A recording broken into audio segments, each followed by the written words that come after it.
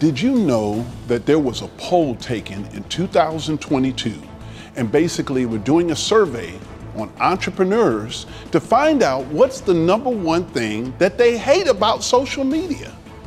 I mean, and the biggest response we got back from that poll was simply, I don't like to come up with content for those doggone social media posts.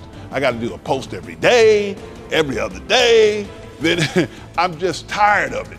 That's what we're hearing. We're hearing these people just say, I get on the computer and I start typing and I don't know what to say. And then they procrastinate. And guys, we know procrastination doesn't get you anywhere. Guys, there's an answer. See, 5 months ago, Microsoft dropped $10 billion into something called ChatGPT.